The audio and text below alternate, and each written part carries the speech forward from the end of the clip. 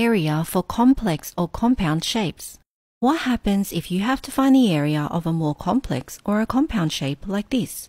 The formula length times width is still used, but it is not a straightforward equation like before, as there are multiple steps involved now. We are going to show you two methods to find the areas of complex shapes.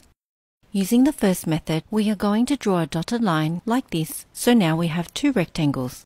Let's call this rectangle A1 and this rectangle A2. Now all we have to do is find the area of each of the rectangles and add them together. 20 square meters plus 50 square meters is equal to 70 square meters.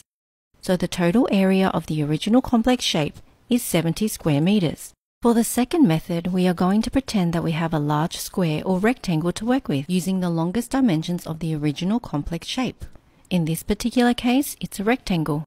Let's pretend that this is our area 1, which we will call A1 for short. The dimensions for A1 are 12 meters and 10 meters. A1 has an area of 120 square meters. Now we are going to find the area that has been cut out of the original complex shape, which is this one. The equation would be 10 times 5, which equals to 50 square meters. We've now reached the last step for this method. To find the total area of the original complex shape, we need to deduct A2 from A1. 120 square meters minus 50 square meters is 70 square meters. Now you know two different methods to calculating areas for complex shapes.